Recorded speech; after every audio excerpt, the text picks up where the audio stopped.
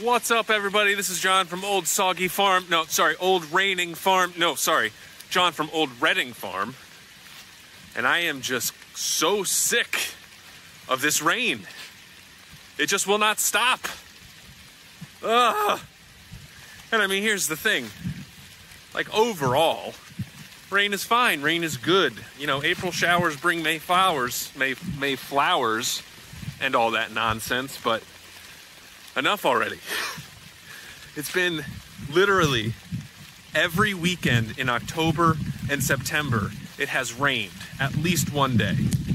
And I mean, besides the fact of how annoying it is that it's like rained all day, every day, not every day, but like we have beautiful weather during the week. You can see it's fall. The trees are dropping their leaves, a ton of leaves on the ground. But we have lost out on so many shows over these last couple months.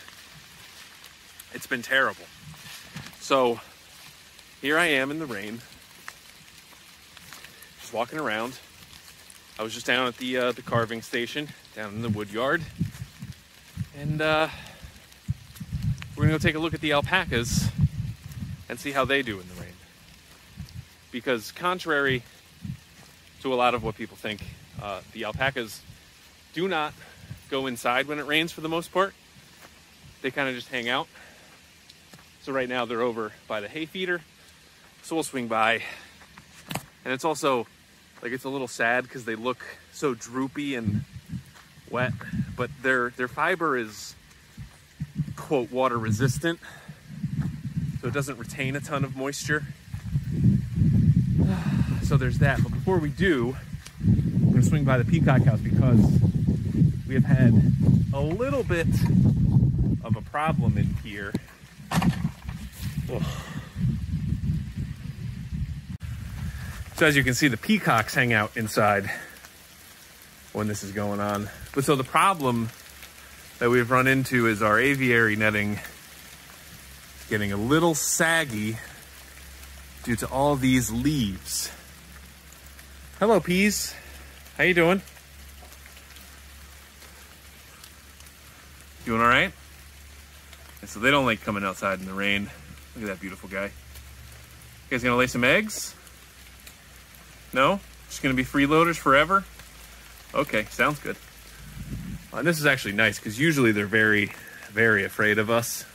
So nice that they're coming out. But anyway, so you can see the weight of all these leaves, and I meant to blow these off before it got all wet, but I just ran out of time. But so what I did do is, so I did a couple things. So I added these little wood pieces to hold our netting in place all around the edge and including on the roof there. I also, just stepped in a big hole. I also added, let's see if we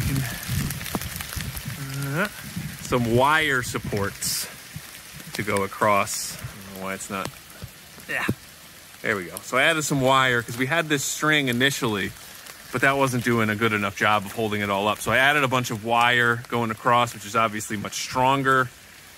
And it doesn't look great, but you know, it's doing a fine job. And so now I at least know that this isn't gonna come crashing down. I am confident that it's, you know, secure, even though there's a bunch of leaves on it. Sorry, it's raining peas. All right. So now we're over by the alpacas. Oh, looks like we got the water going and it's overflowing. But that's okay. I mean, so look at this sad little aspen right here. Just soaking wet, but doing just fine. And all the girlies are now coming over here. But we're gonna go take a look in there and see how they're doing. Sophie? No? Want nothing to do with, oh, look at that side eye. Look at that side eye. What a shady alpaca. All right, so you'll see, even though it's been raining, everybody looks pretty dry. I mean, you know, they're not crazy dry. What do you think, buddy? But I mean, so you'll see how their fiber, while it does mat up, Like it doesn't soak all the way through. So alpaca fiber is a really interesting fiber. So it's water resistant. It's definitely not waterproof. But so you can see it's sort of, it mats up a little bit on their back, but then it just sort of falls off. And so it never really soaks all the way through to get them really cold. And now if they really wanted to, you can see some of them are in the barn over there. But for the most part, they're all just out, kind of hanging out in the weather. And that's honestly what they do 99% of the time. And I mean, the great thing about alpaca fiber is that it's super warm, but it's also breathable. So like when you're wearing alpaca fiber, like so when we make our hats, like part of our sales pitch is, you know, unlike wool that can sometimes be a little bit stuffy, alpaca fiber really breathes. So you're gonna stay really nice and warm without being like overly hot and sweaty. And so like you'll see them in the middle of winter, they'll have like 6 inches of snow on their back and they'll just be out here. And the reason the snow is there because their body heat never escapes to melt the snow. So like they just got a perfect little insulated fleece coat there. And you see, I think that's Belinda there with some hay on her head. So, you know, they're just kind of hanging out, doing their thing. And enjoying the beautiful weather we're having. What do you think, ladies? You know, the other great thing about alpacas is that they always look like they're sick of you. And look at those faces. Megs, what's the problem?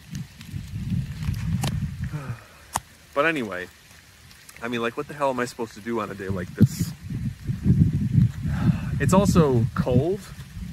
So yesterday, it got up to like 82 degrees and was perfectly sunny. And now I think it's like 60 and raining, obviously. So what the hell am I supposed to do? So I've been chainsaw carving all morning.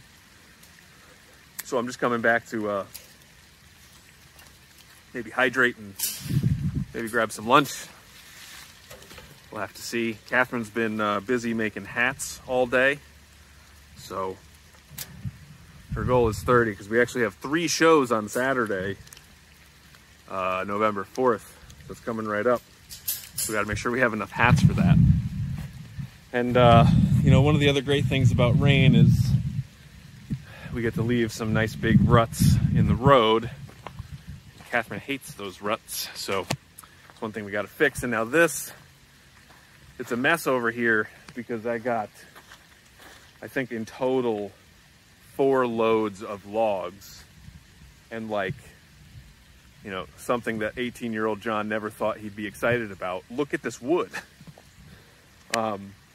And the great thing about this is that it's all really nice and straight and there's not that many knots, and it's also small, so it can fit on my current sawmill, meaning that I can mill it this year, because we're looking at making, you know, some chainsaw carved snowmen, and the trees were a real popular thing last year.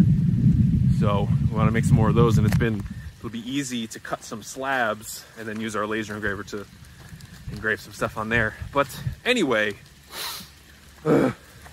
it's cold. But now let's go take a look at the chickens and see how they're doing. Well, I can see from here, it looks like we're having the same problem with the leaves and our netting over here. I mean, there's nobody's in there, so that's fine. But I mean, you can see up there, it is pretty leafy. Right, emos? What do you think? They've been doing a lot of grunting and drumming, hoping that we have at least a boy and a girl, and hopefully we get some eggs soon. That would be nice, but knowing our luck, probably not. So I mean, you can even see down here, there's barely any chickens outside, just because it's so wet and nasty. So there's that. Oh, and you can see our boys just all hanging out in the hay feeder. How you guys doing? All right, so the other thing I've been wondering, I mean, this is a completely random thought, but all these leaves on the ground, so we have an open farm day a week from today, and so I want this to be nice and clean. And I'm thinking again, I can take my landscape rake and rake all of this and push it right into my big old compost pile, which I need to work on actually, because you can see how far out. There's some little piles here from cleaning out chicken coops, as well as some alpaca manure. So I think the other thing, John's hair check, looking good. Anyway, look at this pile. It's hard to see with all the leaves under it. And also, I'm sure you all are very happy to be looking at my giant pile of poop, right? Come on, you're a little bit excited, right? It's gonna turn into beautiful compost for next year. Just you wait. Just you wait. Mark my words. Today, October 29th, 2023, in April of 2024, we're gonna make a video of me using this giant pile of poop as soil for planting grass. You just watch. And then we're gonna have so much grass, and Catherine's gonna be really happy because she loves animals on grass. My hope anyway. Cross your fingers, everybody. But anyway, now that I'm down here and making noise, all the chickens have decided to come out. Not all of them, but... And I would go in there and show you them, but they're all wet and looking very sad. So anyway, I guess this video might be a little bit short, but I appreciate you guys sticking around and watching. And if there's anything you want to see in Friday's video, let me know in the comments down below and I'll try to make it happen, because it is disgusting today. But anyway, time for some lunch and some water. Thanks for watching, guys. I'll see you next time.